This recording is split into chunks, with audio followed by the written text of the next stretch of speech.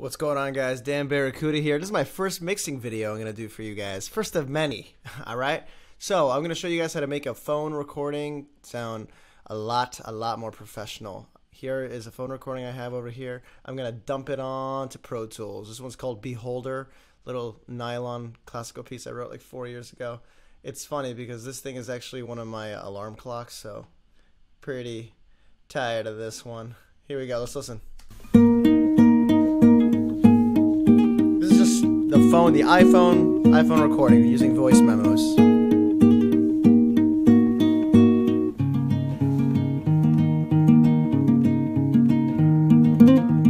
Okay, cool. So you hear it. It's got, sounds like a phone recording.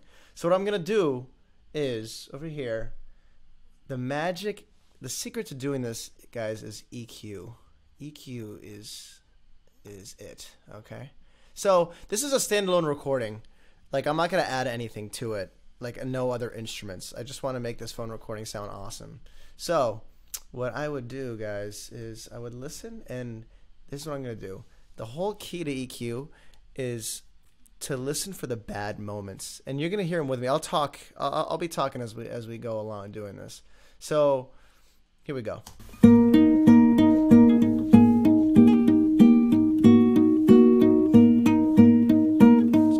Just some low stuff. I don't want to do too much. Just a little bit, just to clean up like super low frequencies. I recorded the guitar really close up, so there's like a lot of bassness going on, but just a little bit. But you're gonna see now. I'm gonna go through the dots. So here's red, or I'll start from left to right. Okay, looking for the bad moments. Here we go.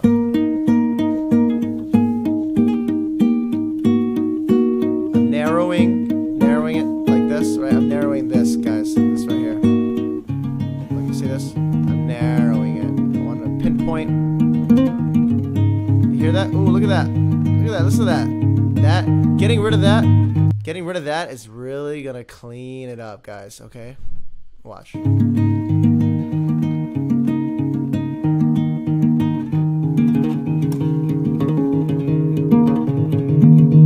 at that. Oh.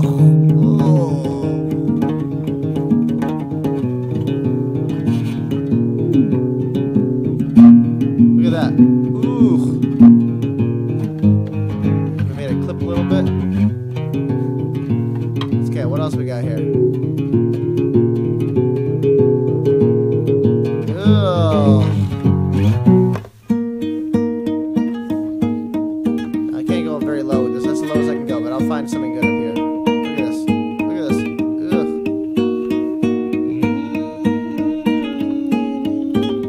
Where are we going?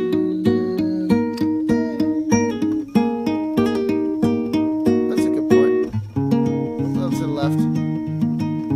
That dog whistle, just a little bit. A lot of it is like feeling. Okay, I'm not done. Okay, I'm gonna add another EQ track because subtractive EQ is my favorite thing, guys. So I just kind of did this by a feeling thing. I don't want to eliminate like too much, or I could, but maybe I'll do it in the second round of EQ. So here I'm gonna begin my second round of EQ. So I'm gonna go over here. I'm gonna open another EQ plugin, same one, and then let's hit play again and let me do a little bit more.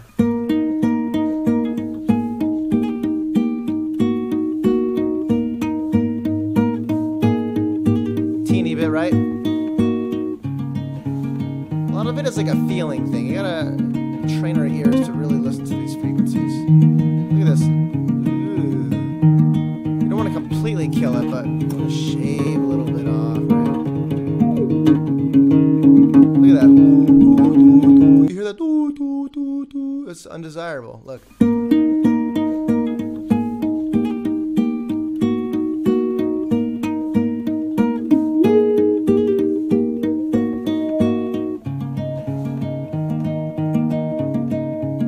Guys, it's some ringing sound, undesirable ringing sounds. Look at this. Yeah, let's cut that.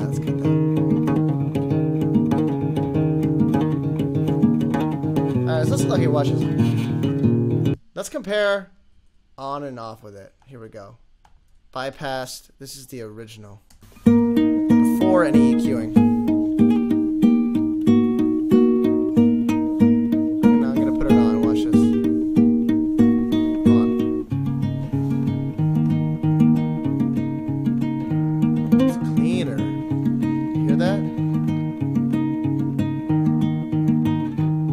Now I could do more. There's a lot of high frequencies going on, like this from the phone recording. So watch, I go like this. Let's hit it again. Hear this? You're right there. Yeah, we can cut. Cut too much, but it all depends. It's a million different ways you can do this, you know. But we're cleaning it. We're really cleaning it a lot. Now, you know what else I want to do? I want to add some reverb. So I'm going to create a reverb bus. Watch this. Oh, God. I got to move this over. Okay. So we got... I went to track new, stereo, aux input. Boom. I'm going to call this reverb. I'm going to go to input. I'm going to find my designated reverb right over there. Right? You see that? And then I'm going to open my plugin, and I use this awesome reverb called Valhalla. I paid $50 for it. I really like it. My default thing to do with Valhalla is to bring the high cut over here of the reverb and bring it down a little bit, and then I'll bring the decay down. It depends on the song. Yeah, I know I don't want this to be like ridiculous reverb, so I'm gonna bring the decay down anywhere between 2 and 4 seconds. I think the default's 4. I like to bring it to, maybe like 2.8 or something. Keep the mix at 100, okay? And I also like to color code things. So here, hold on a second. Over here, I'm gonna make I like to make reverb like this color. That's my reverb color. Beholder, that's the original. Okay, because it's acoustic, I like to make acoustic yellow. Okay, so I got my reverb bus all set. Now I want to make a send from my phone recording to my reverb bus. So I'm going to go to send, bus, find it, should be highlighted, there it is, reverb, boom. Right now it's at 0, but I'm going to adjust it. Let's listen back, and as I bring it up, check it, as I bring it up, here we go. Nice and subtle.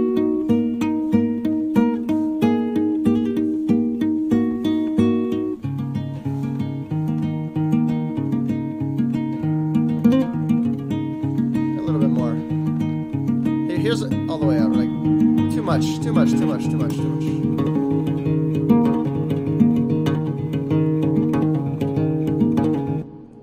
Cool, right? Okay, so everything depends on the music, right? This is nice and gentle. This is like a little like gentle piece. Let's listen again to it.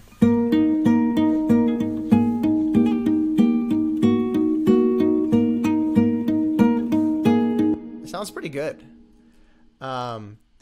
Another thing I can do to like experiment a little bit, you can add a little bit of compression. So I like to do parallel processing. So what I mean by that is I'm going to take this track, I'm going to duplicate it, boom.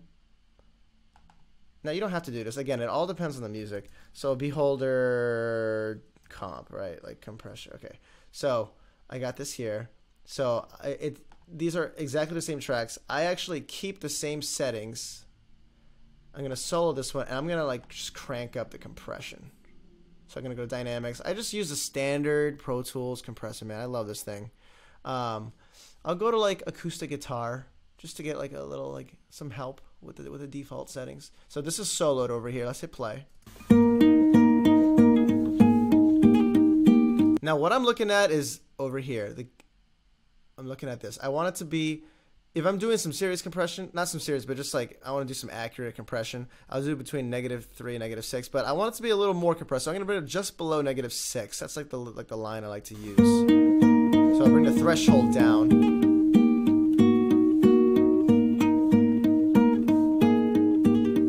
Right there. Now I want this to match. I want the output to match the input a little bit. So I'm going to add some gain.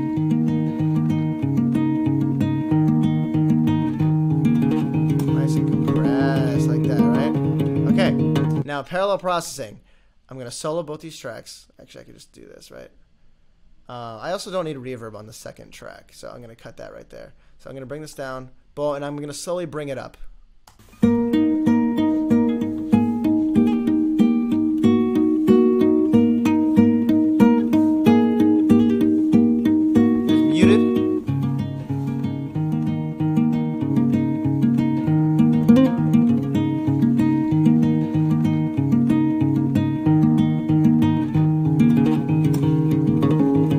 sounds pretty good, right? So I'm gonna, you know what? If I wanted to be weird like this, I could just do something like this. Why isn't this playing? And then I'll just gotta find a nice balance. Make a nice stereo track, right? Look at that. Sounds pretty good to me. Now, of course, there's some sound, right? It's still there. It's a lot better than it was before. But something I could do would be, you know what I would do in the future if you were making a phone recording? You want some more empty space. Like this sound right here? No, not that sound. Okay. It's more like this sound. Check it out. The intro, this sound. That sound. That. You know what you could do? I have a plugin called Brusfree. I think it's from Germany, man. Not a lot of people know about it, but I have it under noise reduction. Brusfree. It's so interesting. And this is just like an extra thing if you want to get rid of that sound or just any kind of unwanted sound. You have to be careful with it because it could eliminate some information. So watch. So you want to hit learn while that empty space is going on. That's why when you're making a phone recording, you want to have some of that space going on. This empty space right here. So I'm gonna have to be really quick about this. Watch this. Ooh, that was hard. There it is. Okay, this is it without it. Now that's it with it. You know, I lost some information doing that. But then you EQ accordingly, or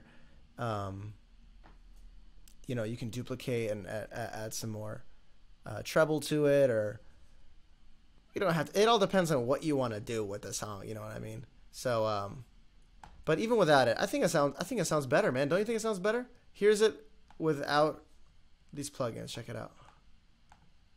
Without all this, you know, and I'm actually going to mute this. I'm just going to mute this. Check it out. Without the reverb. This is a before. Here's before and after.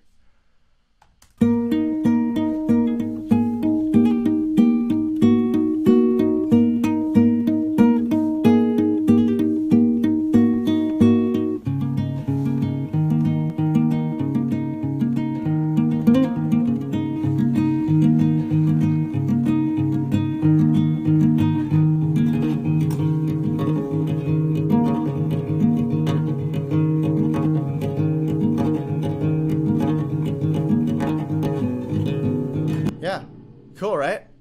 Let me know what you think about that. This is my first video, man. I'm gonna get better at this, I promise.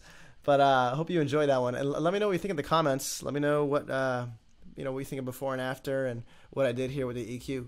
I'd love to know. Take care, guys. Talk to you soon.